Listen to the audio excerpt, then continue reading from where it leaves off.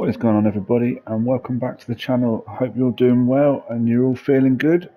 So as you can see, we have probably the two best midfield players in the game. I packed Team of the Year icon Vieira from the 88 Thunderstruck pick thing.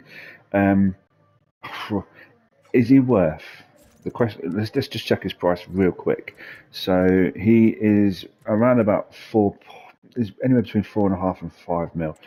Would I personally sink 4.5 to 5 mil into Patrick Vieira? The answer to that is no. He's not worth that amount of coins, in my opinion. I think De Jong is slightly better. When I've used him now over a number of games, and I find that Vieira, believe it or not, is bullied quite a lot compared to De Jong. De Jong will stand his ground, whereas Vieira, I mean, you would think with a card like this, it would be like the end game. That would be it. You can't get no better. But in my opinion, yeah. So yeah, I mean, if you're going to sink your coins, I'd rather put 1.5 million into De Jong than 5 million into Vieira, for example. So yeah, that's just my 2 pennies worth. So anyway, we're going to jump into the 4-4-2. It is meta at the minute. A lot more people are starting to use the 4-4-2, especially when you're up against the 4-3-2-1.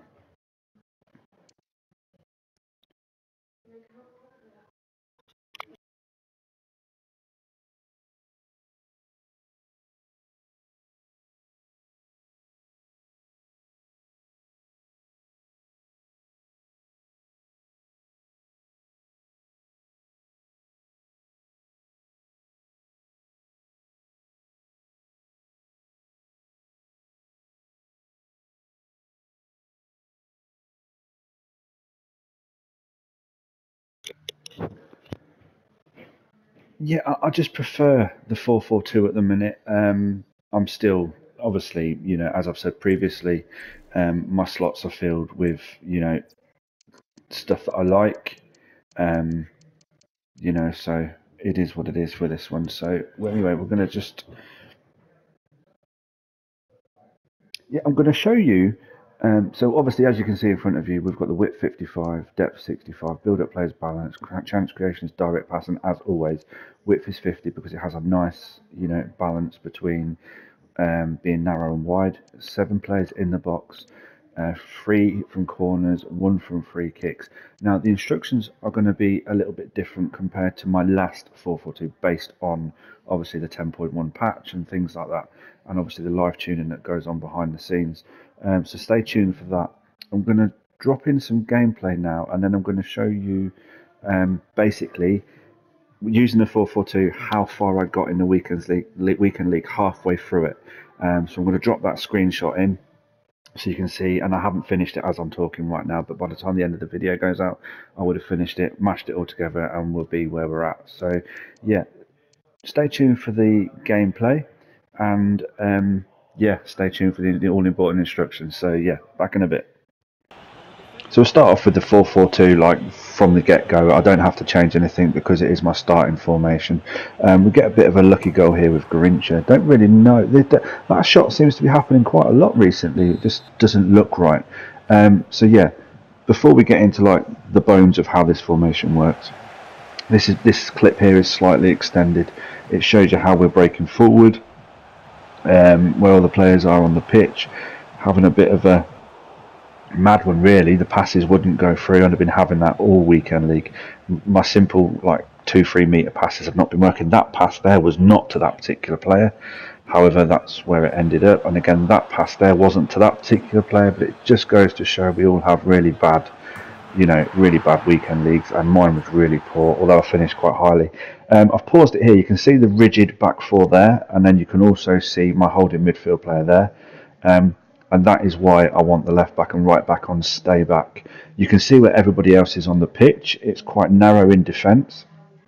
You can see there's really only one passing option forward for my opponent, and that is to his striker. He can't get it out to the wing. I mean, he could possibly get it out to the left back, but he doesn't. He takes the striker route.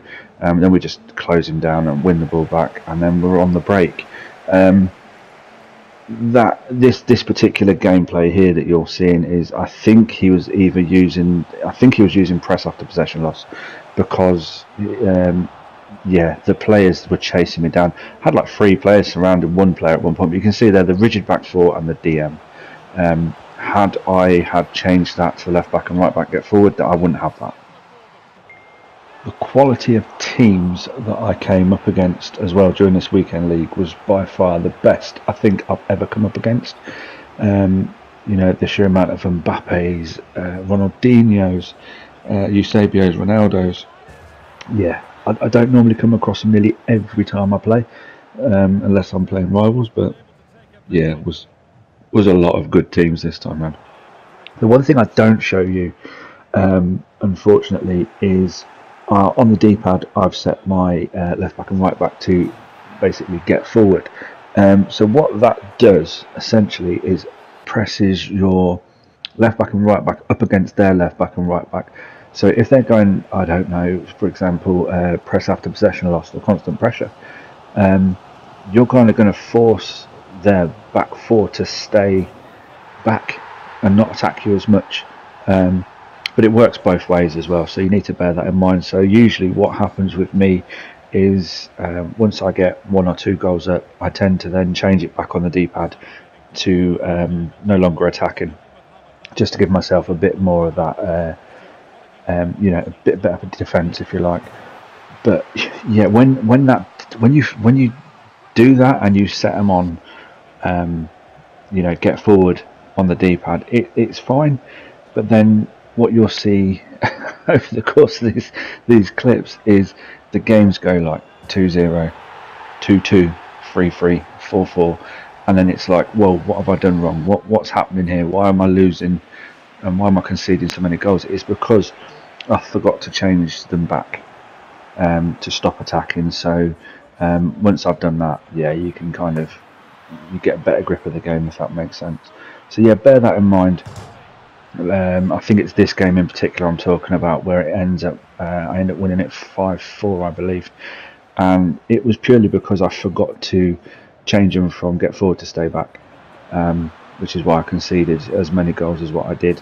And it just, yeah, because you know, as soon as you go like there, for example, 2-2, he's obviously changed something in his setup, and I haven't changed my setup. It's still the same. So yeah, once I get my 4th goal, I then change the left back and right back to stay back, and then yeah, get the 5th goal, watch out the game. Quite a decent win in the end. So yeah, this is, I don't want to guarantee anything, but playing with this setup will more than likely get you 2 or 3 extra wins in the weekend league. Especially if you use like the left back and right back on get forward on the D-pad and then change it back, as I say. But yeah, I'm pretty confident you guys will definitely get 2 or 3 more wins. Obviously some of you guys are better than me, so I can imagine this is going to really help. So definitely watch the instructions. Instructions, as before, you know, usually I would have these on balance, but this time I'm going for stay back while attacking. That's it. I'm not changing anything else between the back 4. I want my back 4 to be rigid, solid, and in a line. Nothing more, nothing less. Obviously, your 2 midfield players, well, that's a given. Your best holding player is on stay back, cover centre. That's it. Your more attacking player is on balance, getting the box crosses, cover centre, free roam. Want this guy to basically be anywhere he wants to be on the pitch. That's it. That's all that guy needs to do. He's the quarterback. He's the guy that's going to make it all tick. And he's, you know, hence why we have him on free roam. Your 2 wide players, they're on balanced, cut inside, balanced support, getting the box crosses. The reason I've not got these 2 on getting behind is purely because if, for example, I have, and hopefully I've made it clear in the gameplay, but if you've got the left back and the right back with the ball, suddenly these guys are just turning and running. They're not coming towards you for a pass. They're not trying to make triangles. They just want to bomb forward without getting behind. And sometimes I think that's wrong. Sometimes I think you just need them to come back a little bit, do a 1-2, then they can bomb forward. You know, you can always, you know, manually trigger them with the L1 button to run forward. So that is why I've changed that slightly. And the strikers are slightly different as well. So for example, it doesn't matter which way around you do it. So for my left-sided striker, for example, I've got get in behind and come back on defence. I want him to kind of sit in between these two when defending. So we're defending with a 4-5-1, and then obviously your better striker, if you like, you have him on get him hide and stay forward. So that's your out ball there.